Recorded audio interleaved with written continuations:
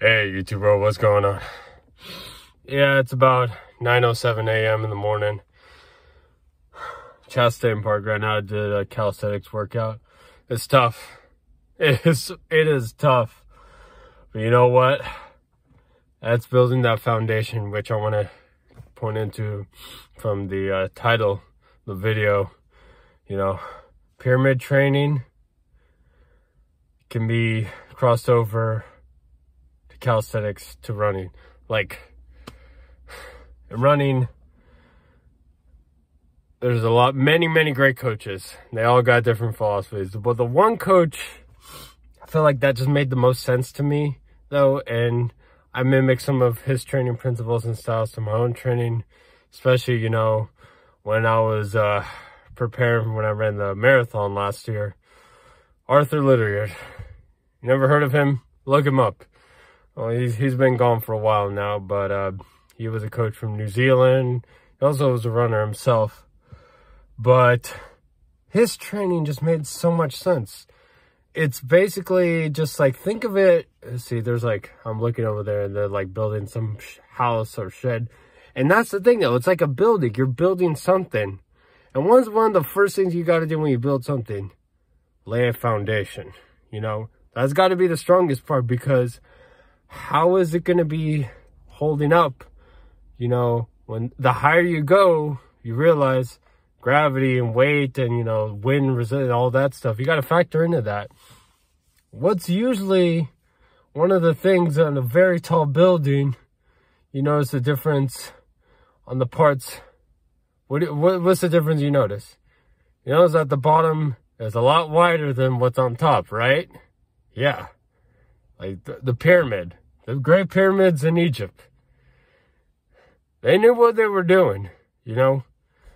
The higher you build something, the stronger the bottom part is going to have to be. And the way to do that is you got to make sure that foundation is big, wide, and sturdy and good. How does that running tie into calisthenics? Well, running, you got to do mileage, the volume, constantly, you know, over and over. Once that starts to get easy, then you can incorporate hills, you know, strength training, strengthening the legs, while still doing the volume. You can back down a little bit on the volume. After a few weeks, you incorporate speed work. Speed work, you could cut back on the volume because now you're stronger, but you keep doing the volume, keep doing the, you know, LSD, long, slow distance running. And then, you know, more interval training and stuff. And then you're ready for the race, though. With calisthenics, it's the reps and sets, the basics of the exercise, you know, push-ups, sit-ups, pull-ups, dips, squats, you know. Then you do the fancy stuff, the muscle-up, the human flag, the lever, you know, whatever. Because you can't do it all the time. You can't max out, you know, if you're also lifting weights. You can't max out on the bench every time you want to do hit chest, though. Even though it's more of a tricep exercise, in my opinion. But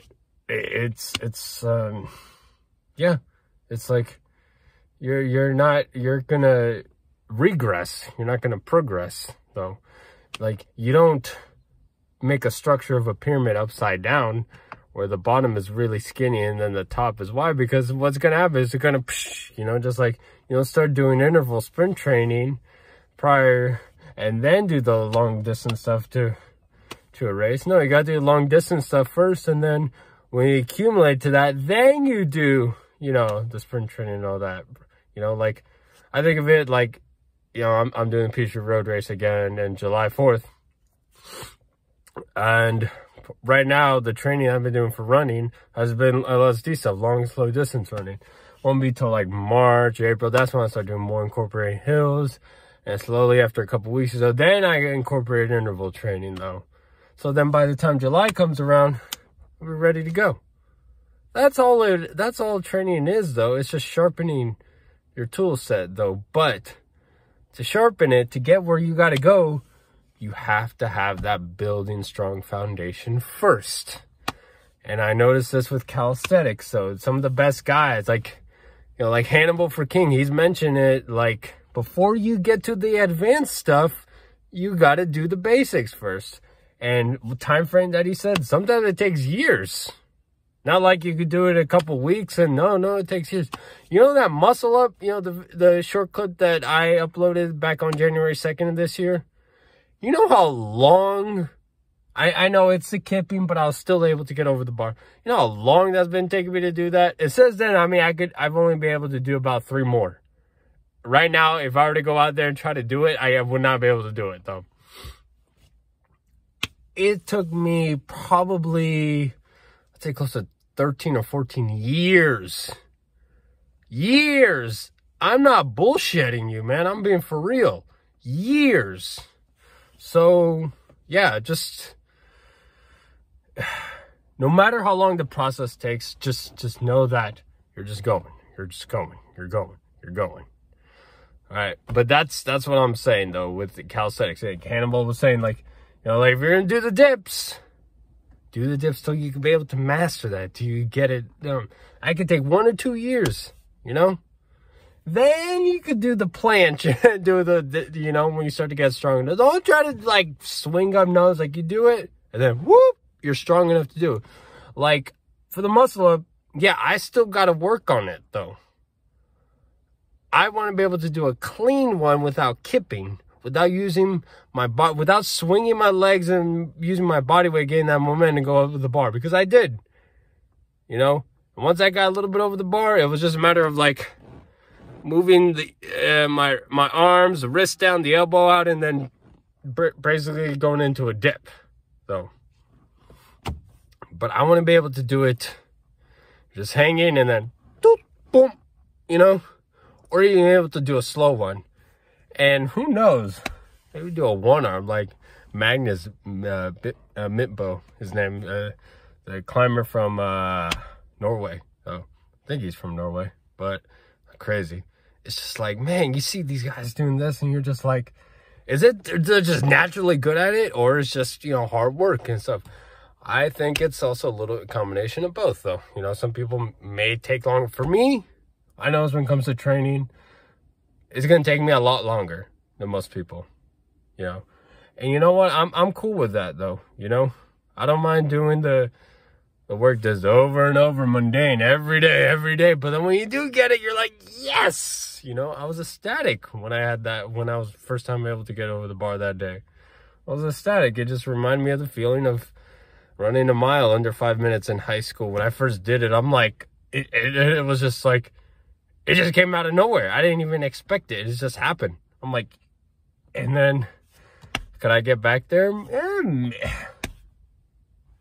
Most likely, but it's going to take me a long time, you know, because I'm not in that cardiovascular shape of running and stuff. It's just like you're right here, and then you kind of fall back, and then you got to get back up there again, though. And sometimes it may not. But that's the thing, you know, with pyramid training, though, you incorporate this with calisthenics just like with running or anything, though. Yeah, that's funny. Now that I mentioned it, you can almost incorporate it with anything, though, you know, just getting certain basics down. Like the things that are just constantly that you repeat over and over and over, you don't think about it, you know, you just do it. And then when the hard stuff comes up, when you're able to challenge those, you're able to overcome the challenges and obstacles and stuff, it's like, boom! You get that dopamine hit and stuff like that, and you're just like, ah, yes. But it's always with the little things that you got to do first. All right? That's my intake for today, though. I know the little calisthenics workout. I'm going to another park. I'm going to do some more. I'm actually going to probably do some more jogging. That's a little more jog-friendly in that area. And then do something a little bit more calisthenics, so, but get some volume, and again, with the volume, with the work. All right. Just another Monday, January 29th, 2024. Just another manic Monday. All right. Got much love for y'all. Peace.